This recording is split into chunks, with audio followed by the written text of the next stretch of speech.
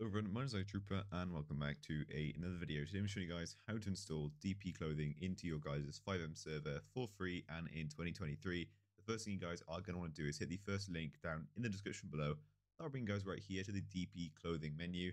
Now if you guys haven't already installed the DP emotes menu, make sure you guys watch that after this video. It kind of works as a good bundle together for your FiveM server. DP emote is pretty self-explanatory, it's obviously an emote menu, but the first thing you guys are going to want to do to install this, hit the link, and once you're on this page, go to the code button right here, and then click download zip. And if it doesn't download as a zip file, and it just downloads as a white blank little icon file, then that means you haven't got a correct zip opener, a zip folder opener. So to do that, make sure you guys have a zip opener like WinRAR or 7-zip or WinZip. Doesn't really matter which one you use as long as you can open them.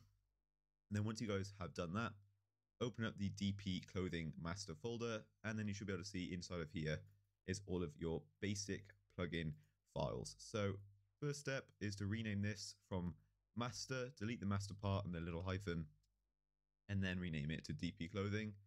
And now we can put it into our FiveM server. So open up your file explorer and locate your FiveM server. Now if you install it the same way as me, it's going to be in your documents and then whatever you guys called it. And then go to TX data, CFX default, and then resources.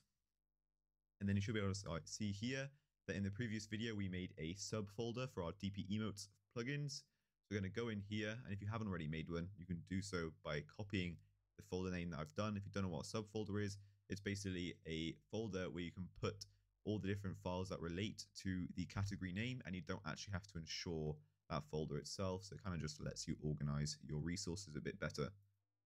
Once you guys have done that, grab your DPClothing folder and simply drag and drop it into your directory. And once you guys have done that, close your download, copy the DPClothing name, making sure you've exactly copied it. Go back to your CFX default folder and open up your server.cfg.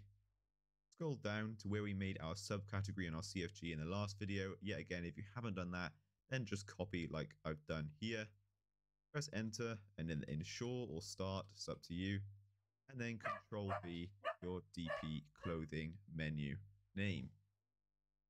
Hit close and save, and I'll launch into our FiveM server and show you guys how to use it. Once you guys are in game, all you guys are going to want to do is hold Y, and you should be able to see there's a nice little menu here that pops up, and you can pretty much open, and it says here open and close your bag. It's pretty self-explanatory here. You can take off hoodies, jumpers, vests, whatever. It's really up to you. You can see you can take off your shoes if you have them on. Because I'm not actually a free mode model, nothing's actually going to work at the minute.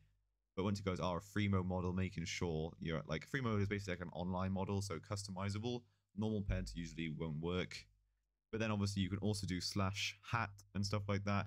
A list of commands I will leave down in the description below, but you can do things like /bag, /bracelet, /ear, /glasses and stuff like that. It's pretty self-explanatory. Or you can just use a menu, it's really up to you. But it's a really, really cool mod and definitely adds to the realism and definitely isn't something you could have done before in normal FiveM and GTA 5. So I hope you guys did find this video useful. If you did, please be sure to like, comment and subscribe. Comment down below what video you want to see next, and also turn on that notification bell and check out the channel sponsors Zap Hosting using code HighwayTrooper, no capitals or spaces, with 20% off your next product with them. That's from Minecraft servers all the way to FiveM servers and RedM servers, literally endless. Get a VPS with them, that's totally what I recommend. That's what I have with them right now. It's really, really good for running a FiveM server. And obviously, if you guys didn't know, I run my own FiveM server called HT Network, which you guys should check out down in the description below as well. Other than that, I'll see you guys in the next video. Cheers and goodbye.